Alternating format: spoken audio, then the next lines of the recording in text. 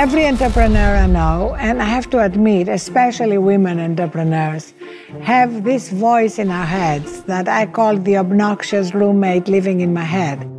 It's a voice of self-doubt, a voice of self-judgment, a voice that doesn't trust us and questions everything we're doing.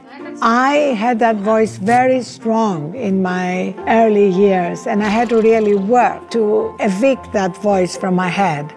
And I find a sense of humor helps.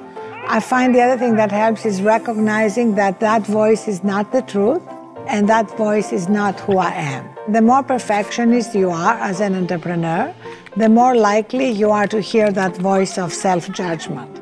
So learning to deal with that perfection and learning to realize that we're all going to make mistakes, and the important thing is how quickly do we course correct, makes it easier to deal with that obnoxious roommate.